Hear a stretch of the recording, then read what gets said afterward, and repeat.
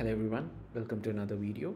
I quickly wanted to start up another series on design patterns, starting from creational and then eventually cover all the 23 gang of 4 patterns, because the way I see it, the more design patterns you know, the better you become as a developer, and the better you become in writing code which are maintainable. So keep in mind that every design pattern that you learn here is going to help you solve a specific problem, and then you have to kind of identify which design pattern goes where and which use case suits which design pattern. So let's quickly jump into it. So I've already created a folder and I've created a project, and inside this project I've created a creational folder under which there is a singleton class which is already being created. So before getting into what or how a singleton class works, let's maybe discuss about why you need a singleton design pattern. So uh, the main question which can come into your mind is, why not use static classes? So which is a very good question, I would say. So when we use a static class, the first thing that you have to keep in mind is that even though it in a way behaves like a singleton instance, meaning that the static remains same throughout the entire application cycle, you have to keep in mind that there are no objects associated with it, and you would eventually, and even if you need to dispose that specific static, you cannot do it because there is no instance, and static are never memory managed. And that is why that is one reason wherein you can use a singleton design pattern. A common implementation is logging platforms, logging frameworks, which uses a singleton design pattern there. So you might have noticed, if you use ilogger or log4net, there is a method which you can get, basically called as maybe create logger, and this would give you an instance of an ilogger. So that is basically a singleton design pattern in action.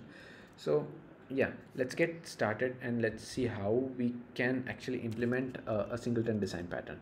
So the first thing you need to keep in mind is that a singleton design pattern would always have a private constructor. Let's quickly create a private constructor.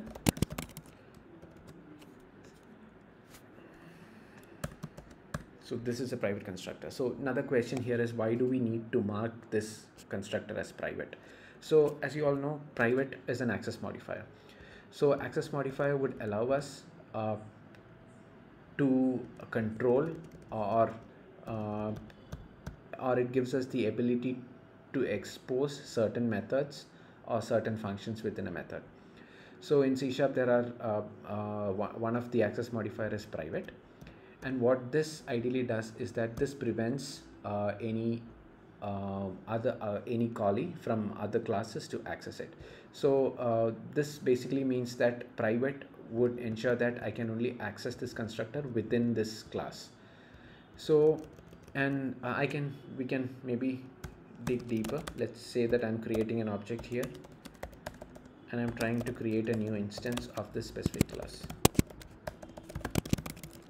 Alright, so this would ideally error out because the constructor is marked as private, which means that if I need to create an object, I would need to create it within this specific class. So, and how would we do that? So the first step or the second step is that we need to create a static method within this class, and this static method is going to return a type of the singleton class which we just created now, and let's just call this method get instance. All right, and okay, and we also would need a variable which is of a type again of a singleton class. Let's call it instance here.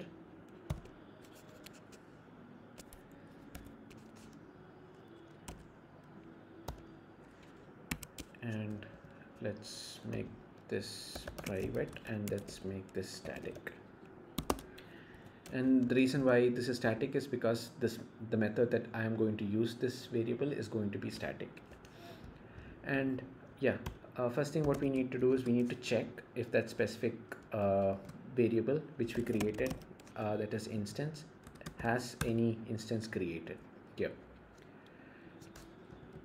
So instead of doing it with is equal to, C# has another operator called as is, which basically makes a comparison.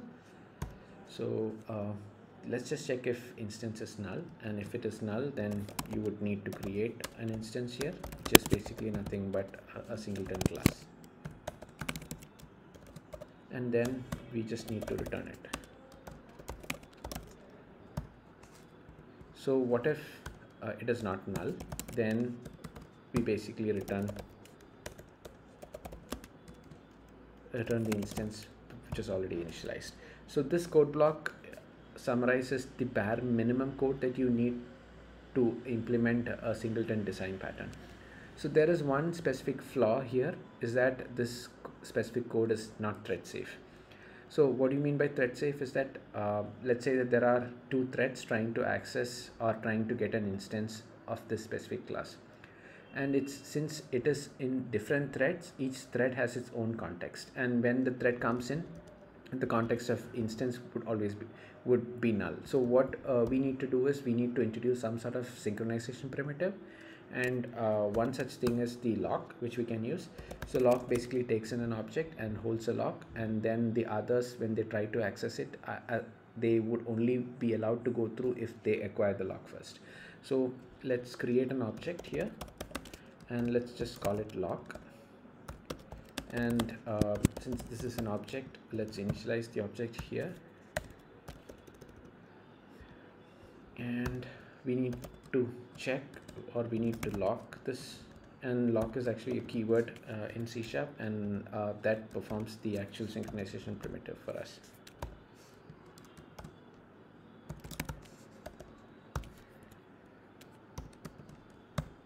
And yeah, and we should mark this as private and static.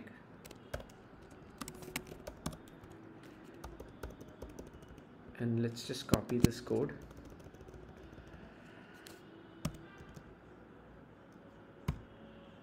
Yep, so there you have it, singleton design pattern. Yeah, thank you.